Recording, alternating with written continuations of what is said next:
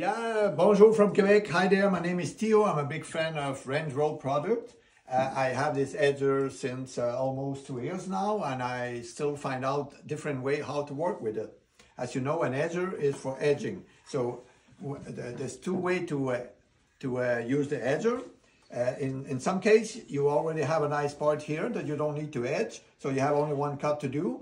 And what I find out is, instead of doing at this side of the edger, I'm doing at the wrong side. So the only thing I put is another square head, and now I have my 4" here. So that's the blade here that I can move from left to right. The other one is one that's fixed. In my case, I put it at 4" because that's the way I like to use it most of the time. And now I just put the indicator at 4". So when this will go through here, I will cut only this side.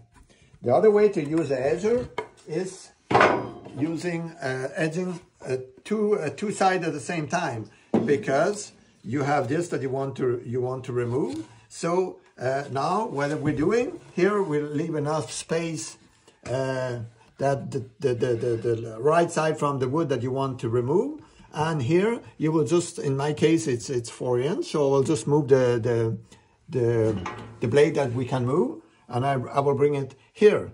Other things you can do with this edger that you cannot do with mostly of the edger, you can do a unperfect piece of wood like that, because the rotation to move the wood through the edger is coming from the carpet, and it's not on the top. So even if this piece of wood is not perfect, I still can put it through the edger. And what we're doing, we all bring them to the same 4", so we can build outside wall with that. Okie doke, thank you.